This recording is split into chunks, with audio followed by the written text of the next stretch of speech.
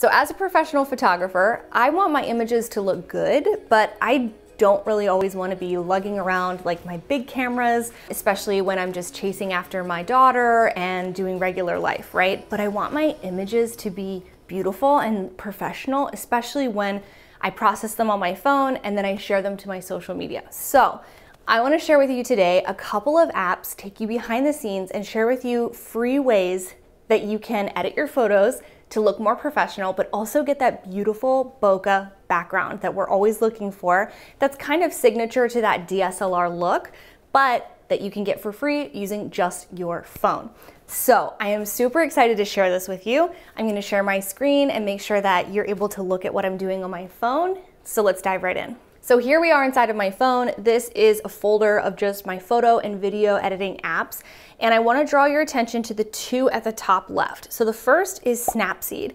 I already went ahead and pulled in just a cell phone picture of my family that was like over a year ago when we attended a wedding. And this is an image that I really loved, that I felt like was a good example of what we could play around with here today, so that you could see if I blurred the background and did some minor edits, what a difference it could make in the end. So I'm gonna go into Tools and tap Tune Image and go ahead and slide the brightness up just a little bit, slide the contrast up a little bit, pull up the saturation, make it pop, kind of play around with the ambiance and the highlights, and then I think I'm actually gonna warm it up a little bit too. I like my images to be really warm.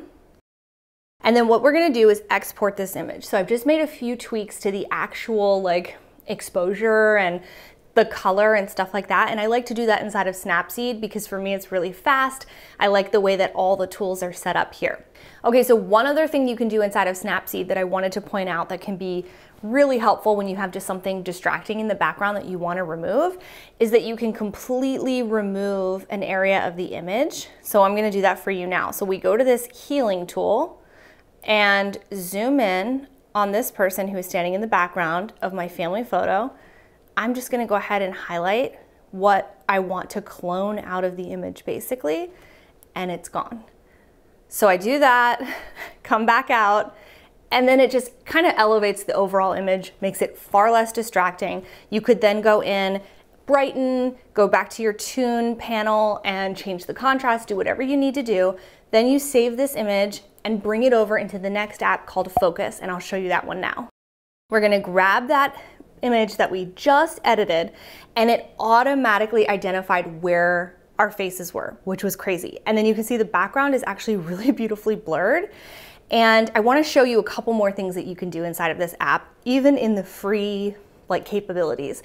You can slide this and it gives you this appearance of the aperture.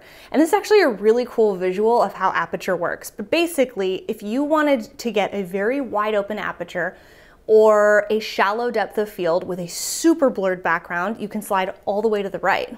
But if you want to go back and get the image as it was, slide back to the left. So this is really interesting and cool for so many reasons, because you can get that blurred background in your images to whatever extreme you're hoping for.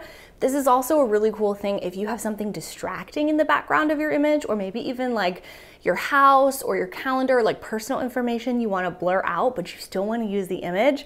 This is an amazing app for that. So I'm going to pull this down just a little bit to make it a tiny bit more natural. Now, what you can also do is change the shape of the actual focus.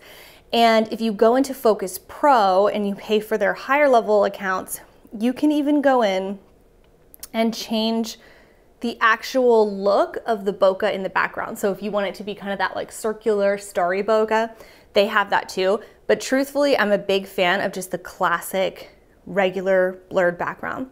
So you can also come in here, let me see, and crop your image.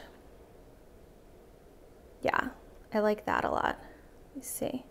Once you're happy with how your edits look and the background of the bokeh, you can tap this button at the top right and you can save a copy of your image.